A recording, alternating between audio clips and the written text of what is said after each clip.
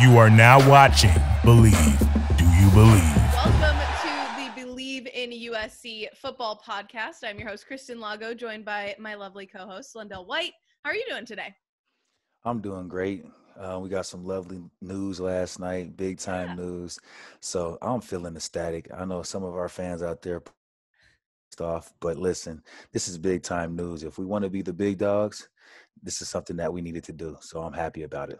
Now, if you live under a rock and you haven't heard about this college football news, USC and UCLA made the announcement yesterday that they will no longer be a part of the Pac-12 Conference. They were accepted into the Big Ten Conference. Of course, this doesn't actually begin until 2024, but it definitely took the college football world by storm. I want to get to you and your social media because I know you're very active on there with a lot of the fans. What were they telling you? What was that conversation like? So I had jumped on, immediately, and I was like, I don't see what the big deal is. We've been kicking their ass, you know what I mean? And naturally, all the Ohio State fans come running out like, what are you talking about? We've dominated your conference for years. And I'm like, listen, again, maybe you guys don't understand how to read in the Big Ten, but let me explain it out black and white. USC is joining the Big Ten, not the whole Pac-12. So if you're doing numbers, you got to see what USC has done versus the Big 12. Okay, let me pull up the receipts. Yeah, so, naturally I go to, Google, because Google tells you anything. And I'm looking at some stats, and it's like we're 69 or 62 and 29 versus this team or versus Big Ten. So we have like a 70% winning ratio versus these people. So it's like clearly we've been kicking y'all ass. And I think like in the 2000s or something, we were 8-0. And then like from there it was like maybe, I forget, like maybe 4-2 or something like that. But we have been beating up on these people for a very long time. And now we get to go to this conference and beat up on them every week. It makes me hella excited. I'm curious your take on, just because you've been around big game atmosphere, what do you think it's going to be like when it's USC, Michigan at Michigan, Ohio State coming out here at the Collie? What's that going to do for just the excitement, the atmosphere, the environment? It's crazy because I have a lot of friends that played on, whether it be Michigan, like Braylon Edwards, Jason Avant. They were my host, actually. I went on a trip to Michigan. I got friends that went to Ohio State, Donnie Nicky, Maurice Claret, one of the names. There's a whole bunch of people I can name. Penn State, one of my old coaches, I can't think of his name right now, but he was our lineman coach at a Tennessee Titans. He went to Penn State, so we used to make bets all the time, because it was the Rose Bowl thing. And he used to have to bring my money in and sign, and he'd be like, I can't believe you guys got us. And I'm like, no, man, you guys are beat-up dolls. We know that, the Big Ten and the Pac-10 have been, having this Rose Bowl showdown for years, but it's always been out west. So now we get to go into the big house in Michigan. We get to go to Penn State where it's the whiteout. I've seen these games. I've seen it on TV, and it gets me excited when you see it. There's nothing like it. So I can't wait to see this atmosphere. Michigan State, I don't know, Ohio State. It's going to be big time games, but they also have to come, back to the Coliseum. So, they get to see another 100,000 rocking, with a lot of tradition. So this is an exciting time around USC football. And I keep saying that, but it's, if you don't see it as a fan, then, Mike Bone and what they're making such huge splashes to try to bring it back that, the recruiting is going to pick up. The kids are going to see that. If you want to be the best, you play against the best. And kids going to be like, oh, it's a different conference now. You get to play Michigan, Michigan State, Penn State, Ohio State, Iowa. Yep. They're going to love it, man. I can't wait to, honestly, I can't wait to go to an Iowa USC game because I know that the Children's Hospital. Wave. So like, I'm so excited yes, I can't wait to see that. That's going to be really dope. That's going to probably be one of my, bucket list games, first things I do when we join. So I think it's just big for us, man. And if you're not excited right now for USC, then I don't think you're a real fan. And we got the chance to break all of this down even further with one of your former teammates, Shaun Cody. Let's roll that. All right. We are thrilled to welcome to our podcast. You are our very first guest, by the way. This is just episode 2. So USC legend as well. I feel like I'm among great company here as a USC fan, an alum, an All-American, national champion, NFL vet, and still a very big part of the USC football program, Shaun Cody. Thank you so much for being with us.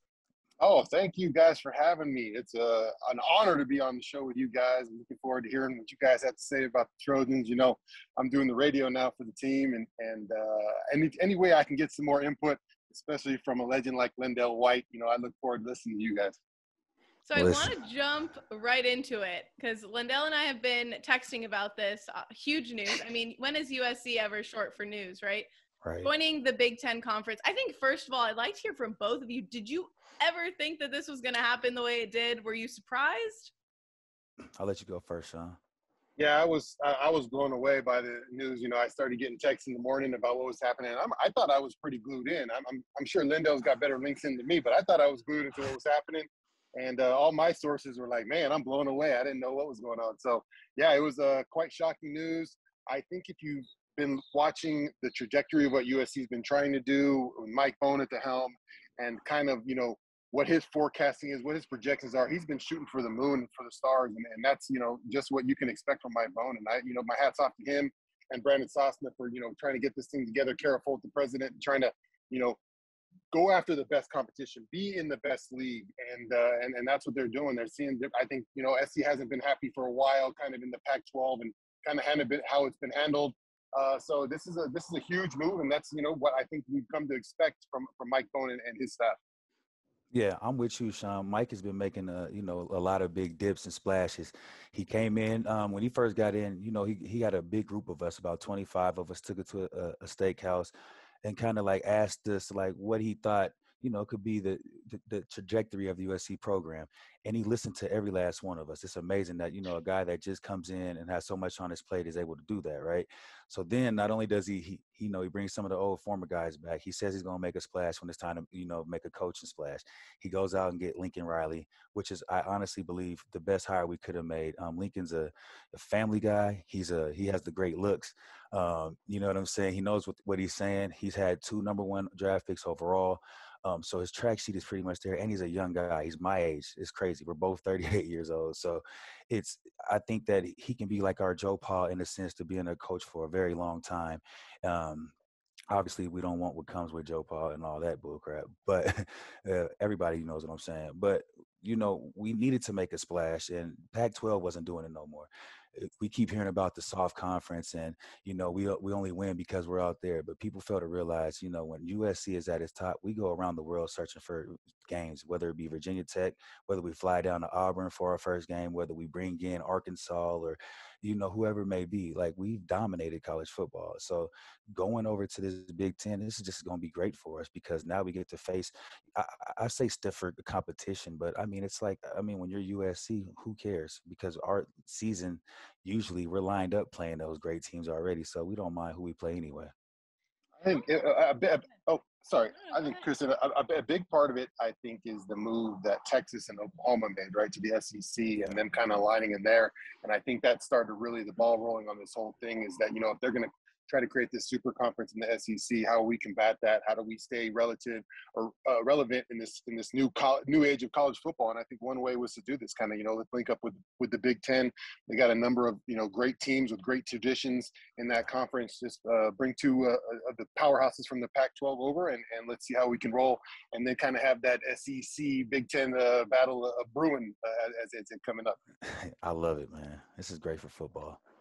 Okay, you both kind of mentioned it being great for football. I feel like a lot of mixed opinions, though, on the idea of these super conferences. As like 2 former college football players, what's your take on the direction we're seeing this go?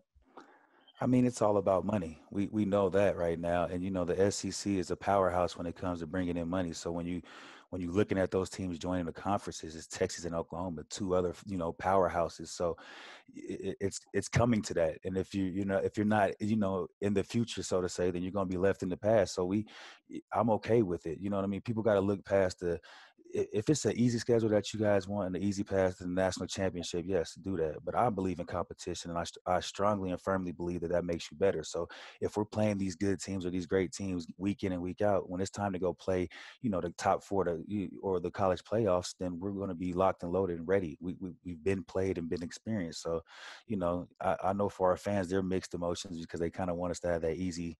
but I don't buy into it. Let's go out there and bang with the teams that they say is the best. Michigans, the Michigan States, Penn States. It's not like we haven't beat up on them before. So let's continue the tradition. Yeah, and I think there's some level of being progressive about it, right? We're not stuck in the past. Let's expand what we're trying to do.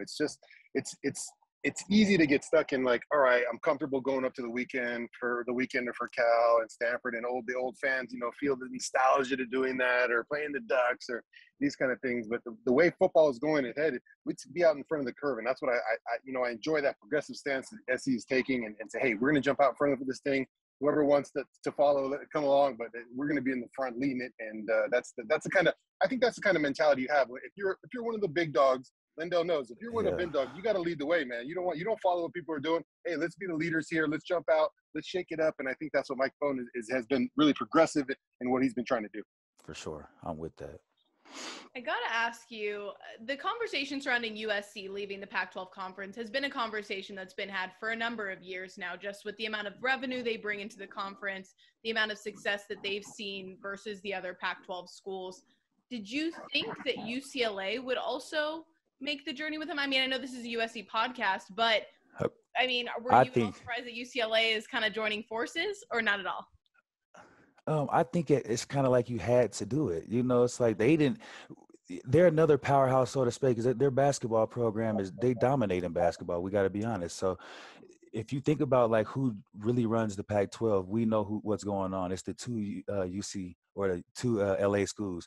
One just happened to be powder blue and soft. The other one, cardinal and gold and a little tougher. But, when it comes down to it, it's okay. I'm glad we got our little brother coming along with us, because it gives us somebody to beat up on, even extra special still. Lendo, I can't beat that take. That's the take to have there, man. It's good, I think, to keep that rivalry going in our city of Los Angeles. We get to keep that going, and I still think there's room for. I mean, we're going to have out of conference games, probably with Stanford's, probably maybe with the Ducks, depending on where they go, what they do. So I think there's still some room for some old rivalries we can have with some non-conference game. But when we get into that conference, man, it's going to be fun. I mean, I just can't wait to see Michigan in the Coliseum, or going to the Shoe for a game. I mean, the whiteout in Pennsylvania. When you go out to Penn State with the whiteout, man, yeah, I'm trying to see that. I think all the people who are sad about it need to look at those kind of matchups that are coming up. I mean, imagine seeing the maize and gold out there with the Cardinal and gold. I mean, it's going to be so cool, man, to see those kind of matchups. And every week will seem like a Rose Bowl experience, So I think when you get sad about, hey, not having to go to Corvallis at Oregon State, just think about the matchups I think we're going to have in the future, and how cool you're going to turn in every Saturday. You'll be excited to watch the USC football. And it's not like we still won't have Notre Dame. It's like I feel like we still have Notre Dame on the schedule. We'll still have UCLA, so it's still going to be home. Like, people that understand USC football, we still going to have our two greatest rivalries. Of course, you miss, like you said, the Stanfords and somewhat the Ducks and here and there. But it's like, hey, it's time to make a big splash. And if we're considering ourselves like the big dog or one of the big dogs, like I know we are, then this is exactly what we need to do. And it's easy. We could talk about the Big Ten looking ahead 2 years, but there's also a lot of excitement building for their last 2 seasons here in the Pac-12, right? I would love to get both of y'all's take, kind of now that we've gone through spring. We know what to look forward to 2 years from now, but I mean, we're 2 months away now from the first kickoff under the Lincoln Riley era. What are you both looking forward to the most? Shaun, I'm asking. Shaun's around the team a lot more than me, so yeah. What he got to say? He's the real link right there. Well, it was. I mean, it's super, I think, exciting. The seasons we've had, and how low we've kind of gone as a program in the last couple of years. The attendance was down, and at times the place was a sad place to be at the Coliseum. Covering the game. So, and just to have the splash hire and Lincoln Riley and the energy he's brought to the program, and what Mike Bone has to kind of give him and the resources to kind of build what he wants to build has been really exciting. I mean, just a couple of weeks ago, me and LenDale were helping out with some recruiting aspects, along with Salute to Troy. So we're involved. He's getting the old guys involved. And the energy is at an all-time high. But what it ultimately comes down to is it's going to be football, right? And Lincoln Riley is known for scoring points, so I think you're going to see some splash points. I think really the question mark is going to be about the defense and what Alex Grinch can do on that side of the ball, if they can get it done, because usually with those high-powered offense, it's hard for those defenses to hang on sometimes. So I think that's really where you're going to want to watch and see what's happened on that defensive side of the ball in these last 2 years in the Pac-12 here.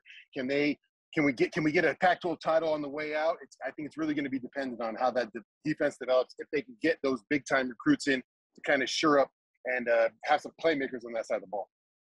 Yeah, I definitely agree. I think we did a tremendous job of bringing back some electricity, around our atmosphere, especially with the Caleb Williams, Mario, and the Addison. We know, like you said, the offense is locked and loaded. If you've seen Caleb play football last year, then you know he can play football. That's not something we're not really worried about. Lincoln's an offensive guy, so I'm loving the points. I can't wait to put up points. Shaun, you know this one. When we were playing, we used to, we score 50, 60 points a game. But the thing was, we would score, but you guys go get the ball right back. Like it wasn't like you guys had long drives or anything. You guys go, get an interception or a fumble 2 plays into a drive. So we would have to run back out there and go right back on the offense. And we really didn't get a break. People always say like, you didn't get the defense a break, but I was fortunate enough to play with, guys like you, Fat Pat, Lawrence Jackson, you know what I'm saying? Lofa Tatupu, Grudy Good, Bing. Like I can keep naming, but what I'm saying is you guys were a top defense. So it was easy for us to put up points. So I get what you're saying, seeing what Grinch can do, because if he can turn them boys into some hounds and, can create them turnovers, get that offense the ball, I honestly believe the sky is the limit, man. I know that once that, the snowball, like if it gets rolling downhill, when you start believing, anything's possible, man. And that's how it was with us and Pete. They brought you in. You was the number 1 recruit in the nation. People don't know this. You were that guy. And I remember having your section. You think it's a game, Shaun. Like, I remember running out and you had it was so many people, they didn't care where they sat to go see Shaun Cody play football. So once we can get those guys, around LA, like with your kind of, how you're built and, start bringing these guys back in from the inner city, I really believe that it's going to change. And I think Lincoln's the guy for that. And I think there's an aspect of what you're talking about. It's this complementary football, right? You have your defense, your offense goes out there and puts points on the board, and then the defense, our job is to get you guys the ball back, because we know that, we're going to go up to Big Mike and for a catch. We're going to get you on the ball, and you guys would burn some clock up for us. We get a little rest on the side and be ready to go. And we, we wanted to get you the ball back on the field as fast as can. So it's really, I think that's what's really been lacking from USC football. It's that complementary side. Yeah, we've seen offenses be successful at USC, but that defensive side has been missing. That portion has been missing for a little bit. It's those big nasty guys that's tearing it up. Those linebackers, those box players that I think we're missing. The reason why we haven't played that kind of stellar defense in the last maybe close to 10 years. So I think that piece is something they got to solve. And hopefully Alex Grinch is the guy to get it done. It sounds like he's excited with Dante Williams and Sean Nua and Brian Odom at the linebacker coach, Roy Manning coaching those outside guys. So it's going to be, it should be, that's what I'm excited. You know me, Linda. I'm excited about watching that defense. I think Lincoln Riley's going to do a tremendous job. I mean, you mentioned all the crazy weapons they got on offense, and Mario Williams. They added Addison at wide receiver and Caleb Williams. So it's going to be fun to watch them. But I think if you really deep down dig into this team, it's going to be on that defensive side of the ball. How fast can they figure it out and complement the offense? Yes, sir. Yes, man. You said it best. Were y'all both at Salute to Troy? This may be like 2 weeks ago. Okay, yes, that's what I thought. I have to say, so my mom FaceTimes me from the event. My mom has been a season ticket holder for the last 20 years. She's like FaceTiming me, Kristen, oh my God, all the old players are here. I'm so excited. And it kind of reminded me, and I also told her, you were both going to be on the podcast today, and she's like, call me right after. I need to hear about it. So she's like an older USC fan from the glory days of USC football. And it just reminds me, I'd love to get your take. I feel like when I was a kid, it was almost like you guys were celebrities because USC football was that big in the LA culture. Do you feel like we're almost getting back to that with the excitement that this new program is bringing where, I mean, it's like USC is the place to be now. Was it like that back then? Is it like that more now? Do you see it in the program? When we was coming to USC, I know it was like they won the Utah Bowl and then they had run the Orange Bowl. So it was like the beginning of it was something, it was a feeling of something. But then I remember we went to a All-American Bowl. I said this story at the Salute to Troy, and I remember, like, honestly seeing it was me, Reggie, Whitney, Steve, Sam Baker, Chris Barrett, Ryan Khalil, like Thomas Williams. It's literally like 15 or 16 of us, and they all was committed to USC. And I was just looking around like, if all these top, recruits are coming to USC, then I know we're going to be something special. Little did I know we'll run off, 35 or, 40 or whatever the game, like something like that, 39 straight or something like that. But you can feel something around USC right now. USC is not like a school that you go to just think it's normal. USC is it's Hollywood. If you're special there, everybody around the world will know exactly who you are. So do you really consider, Tuscaloosa or even Ann Arbor the same place? No, it's not the same. Like when you go to Hollywood, you're in something special. So, and I'm getting that feeling again, and I'm excited. I'm really excited because USC was a place to go to school back when we were playing. That was the only place.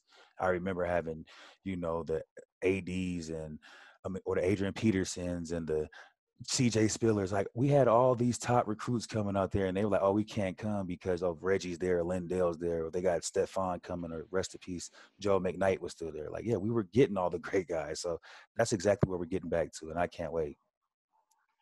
Yeah, LA is a special place. If you can start getting it rolling here, it was ultimately a different time in LA history with no NFL teams, and we were kind of the big dog in town. So maybe it never gets to that kind of fever pitch of, when LenDale and Reggie and Matt were winning Heismans and like those kind of. I mean, who knows if it ever gets back to that type, because that was just a crazy period with no NFL team in Los Angeles. The Lakers were doing it, SC was doing it. So I mean, just a crazy period. But I do think you can draw some parallels. Now it takes winning, right? That's the ultimate thing. It's going to take winning. All this lip service in the off season about how great workouts are and how great guys look off the field or not during games.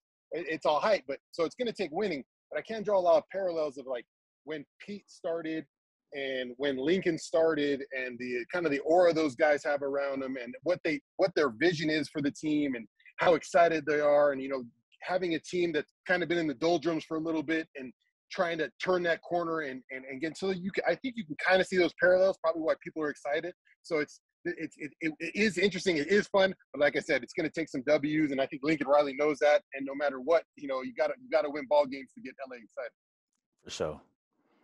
Before we let you go, because I know you are super busy, Shaun, I want to get y'all to kind of spill the tea a little bit about any funny anecdotal stories from when y'all were at USC, because I was just a little fan back then. I don't know what was going on the field behind closed door. I'm just curious if there's any moments that stick out in your memory, anything like that we can give the fans that have been around some inside scoop.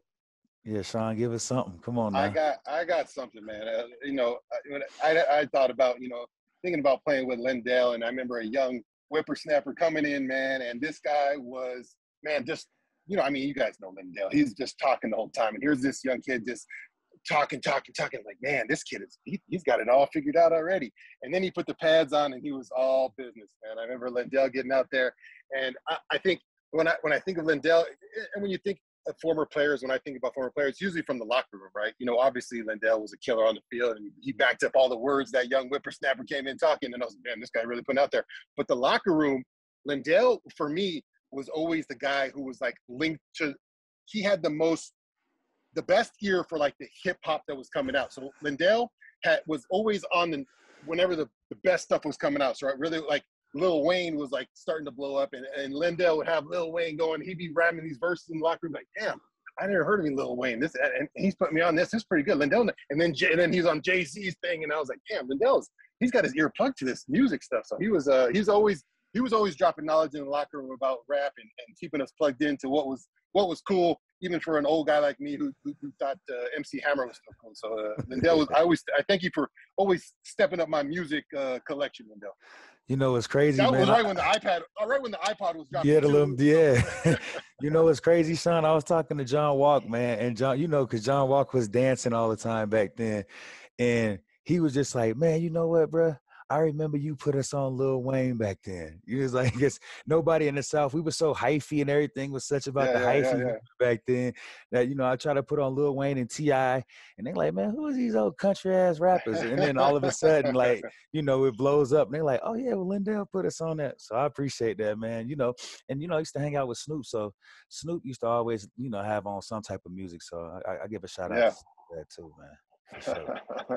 LenDale, you don't have any Shaun Cody stories for us? Well, Shaun Cody was a legend on campus. Like we talk about like Matt Leinart or like Reggie Bush and those guys. Before Reggie or Matt became those guys, Shaun was already those guys. Like you got to think he's from like East LA. He's out there running around. So I don't know if I don't want to say I can't. He's he got a girlfriend and stuff now, but. If you don't think that, he had, all the ladies, yeah, right. Shaun Cody, we called him the machine for a reason. SC the machine. I love it. Yeah, I ain't gonna say nothing else. I ain't gonna get him in trouble.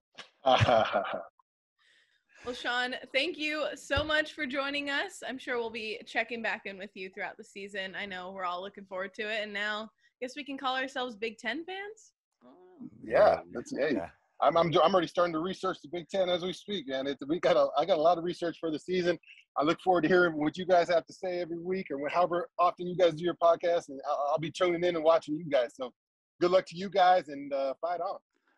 Hey, Shaun, the only research you're gonna have to do on them is Ohio State, bro. That conference is trash, man. Jim Harbaugh had one good season in the last 12 years. So I don't even know. Like, come on, bro. Northwestern. There we go. That's the LenDale we used to get. That was the young whippersnapper I was talking about coming in. Because listen, bro, what are we? Are we talking about like Little League football? Are we talking about Purdue, Illinois? Come on, man. Y'all got to be kidding me. Oh man, I appreciate you coming on, big bro. Thank you. Yes, sir, man. I'll see you soon, baby. Fight on. And one of the reasons I love doing this podcast with you is because you have all the inside scoop to all these players, these legends that I grew up watching. And it's really cool to see kind of the relationship that you still have with all of them. Yeah, it's crazy because when you first check into USC and you meet all these guys, you don't really realize the impact they'll have on your life further down. And these guys have been the ultimate big brothers. You can call on these guys when you need them, whether it's the podcast, whether you need to come to their house and stay the night, maybe you need to borrow a car. It's like whenever I call on one of these guys for my team, they find a way. And when they said that, the Trojans as a brotherhood, they really meant that. So I called Shaun Cody up and I'm like, hey, can you come on the podcast? He's like, what? Anything you need. I'm like, I only need you for 10, 15. He's like, I don't care how long you need me. Just, send me the info. I'll be there. So I'm truly, I'm humbled by that because these guys have, a lot going on in their lives. So stop what they're doing and join the podcast for us. I love them and I'm truly appreciative for sure. And one last thing I want to hit on with that before we wrap this episode is that I think as a fan, as a reporter for a long time, there was so much news about how, a lot of these older players, not old, I'm not calling you old, older players weren't around the program during the time where it wasn't as low, whether that's because of the program or not. But now we're seeing so many come back and be a part of it again. I guess, what has that been like for you, seeing so many greats come back, and what does that do for the players coming in? Well, I got to give a shout out to Mike, our AD. He has done a tremendous, amazing job on reconnecting. The first thing he did was, brought back former players, and it wasn't just from the 2003 to 2006. It was from all age groups, whether it be the ADs, Willie Max, the Marcus Allis. They found a way to reconnect with all these guys and bring them back. So I give a big, huge shout out to Mike, first of all, because he was the guy that, gave the extended hand or, the olive branch rather. But what's crazy is that, we had some coaches, that came through this thing and they thought that they probably could win based on our success, but without bringing us back. It's crazy. I met some of these kids, whether it be Caleb and Addison and Leak, like they understand the football and they're like, man, I used to watch you. Whether they were 4 or 5, 6 years old and they rewatched these tapes, they watched us. You know what I mean? They're like, man, I'm happy I get to finally meet you. So like we play a huge role in that, and obviously Lincoln and Mike seen that, and they're bringing us back, and we are excited to come back because we know that USC is a big dog, and we need to get back to big dog status. So whatever we need to do as, former players, whether it's Matt Leinart, like Shaun Cody's, Willie Max, myself, Reggie, we coming for you. Yeah, we coming, whether it be Reggie, these kids, that's one guy that they adore. So when they could meet him, talk to him, see him, it changes the game. So I'm excited for our coaching staff and that they, understood that. And that was one of the main things that they focused on. And I really believe they'll have a lot of success because of that. Well, lots of excitement already. We're only in episode 2, and there's already been 2 bombs that we've had to discuss with the Irish. And really now the movement into the Big Ten. So I am keep your phone on for what comes next. Keep your eyes tuned in. I'm excited to see what all the fans throw at you as well. I love going back and forth with all your Twitter. Yeah, I love it too. Y'all excite me. I have nothing else to do, so I got Twitter fingers today. I got time today. You heard him. Get to Twitter. Hit up LenDale. Also go online. Follow us on our podcast anywhere you can get your podcast, whether that's Spotify, Apple Podcasts, Google. Stay with us all season long. We're 2 months away from football. So I can't wait. Let's go. Fight on, baby. Stay with us, and as always, fight on.